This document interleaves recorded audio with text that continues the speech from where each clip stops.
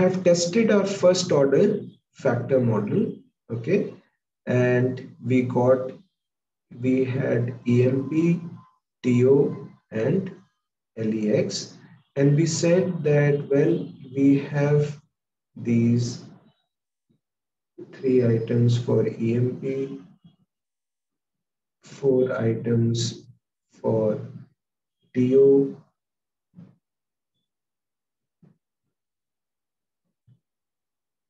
and we had 3 items for LEX. We have these 3 items for LEX. And we have these covariances that we model between the latent factors, first order factors. Now, once you do this, there are 2 things that come that we need to check next, which we call as convergent validity and discriminant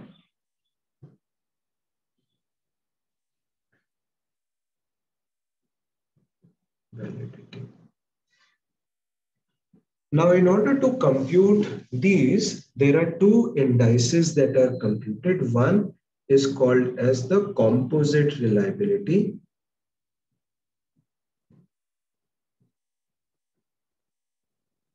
which is denoted by CR. Okay, and the formula for CR is, it says, it goes like, you have I varying from 1 to k, number of items in the construct, summation lambda I whole square divided by summation lambda I whole square, again for all I, plus summation 1 minus lambda I square for all. Okay, so this is basically the formula. And what does composite reliability say? Composite reliability is again, just like Cronbach's alpha, it is a measure of inter-item consistency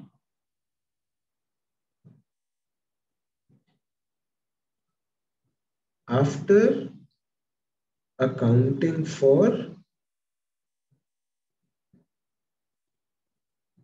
measurement errors. So now this CR is computed from the measurement model. What is lambda I? Lambda I, remember, it is always standardized factor loading. It is always and always standardized factor loading. So how do we, what is it that we do to, so if we have, for example, let us take this example of EMP. Let us say it had loadings of 0.6, 0.7, and 0.8. These were the 3 loadings of EMP. So what will be the composite reliability for EMP? So we'll write it as composite reliability for EMP is going to be 0.6 plus 0.7 plus 0.8 summation lambda whole square divided by 0.6 plus 0.7 plus 0.8 whole square plus summation. So we'll add this 1 minus 0.6 square plus 1 minus 0.7 square plus 1 minus 0.8 square. So this gives us an estimate of measurement error associated with each of these items. Lambda is the loading, so 1 minus lambda square is the estimate of the measurement error. And this number, just like Cronbach's alpha, composite reliability should also come out to be greater than 0.7, which would mean that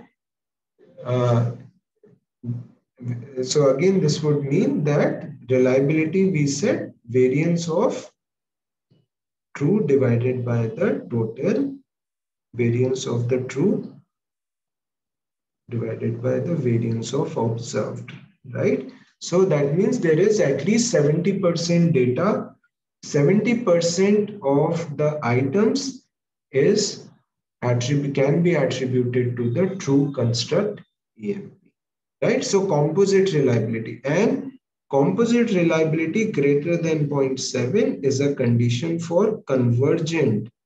That means all these items converge onto the latent factor EMP. So these are adequate or right items for the latent factor EMP. Similarly, you will compute CR for TO and you will compute CR for LEX, right? So this is the convergent validity computation. Then we have another